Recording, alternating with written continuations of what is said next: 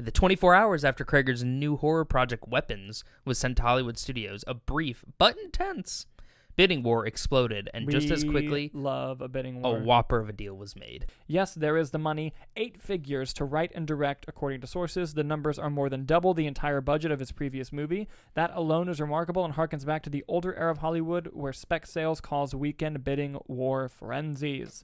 But there's more. There's a guaranteed green light. There's Cregger receiving final cut pending a threshold is met during test screenings, and there's a controlling interest in the back-end pot, and of course there's a guarantee of a theatrical release.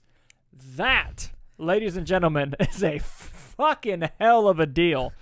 Oh my god. That's like something Nolan could get. Yeah, that's crazy. And and here's the thing. Not only is it a hell of a deal money-wise, like usually you get the money or control. You never get both. Like the fact that he's getting both is fucking nuts. Nuckin' futz. This is awesome.